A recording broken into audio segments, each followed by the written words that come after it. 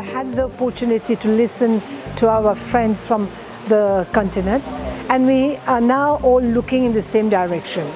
We all believe that Africa has to come up and that the renaissance of Africa has to be achieved, and this through proper education, proper partnership with multi-sectoral partnership. And this is, I think, the major importance of such platform. Getting people to come and sit together, share experiences, make their reflections, and then look in the same direction. I believe this has been done here very nicely, but at the same time it has allowed us to reflect on the challenges that we have and to reflect on ways and means for us to overcome these challenges.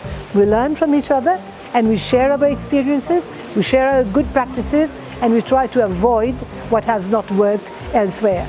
So this, I think, has been extremely important. COVID has brought a lot of, we say, havoc, a lot of pain, but at the same time, it has allowed us to make certain strides. If I had to ask teachers to switch on to online teaching or remote learning, all teachers at one go, it would have been really hard.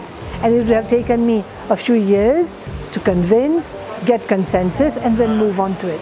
But with the COVID pandemic, all of them, some reluctantly, but all of them tried and managed to maintain education continuity during the school closures.